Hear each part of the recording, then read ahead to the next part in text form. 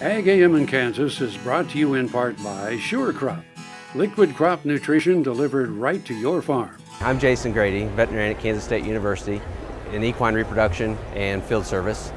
And one common question I commonly receive from mare owners is how to suppress estrus in their mare.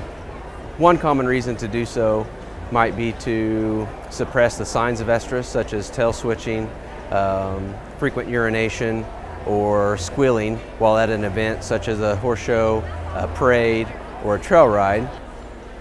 Many owners and veterinarians believe that estrus behavior may result in poor performance, poor attitude, or difficulty training. And so estrus suppression in these patients might be warranted as well. There are several different methods that have been described for estrus suppression, but as a veterinarian, primary role is to find a method that is safe for the horse, effective, potentially reversible if the client is wanting to use the mare as a broodmare in the future, as well as cost effective. Probably the most common method that we routinely use is the use of exogenous progesterones such as altrenogest or intramuscular progesterone. And these have been shown to be very effective, cost effective, and safe for the mare. Other methods that we might get commonly asked to help with estrus suppression might be to have the mare ovariectomized or spayed.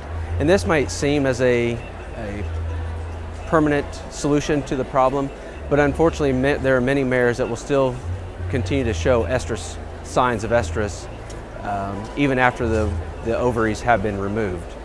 So bottom line, as a veterinarian, it is important to find a method that is safe, effective, as well as cost effective, and consult with your veterinarian to identify a method that works for that specific mare.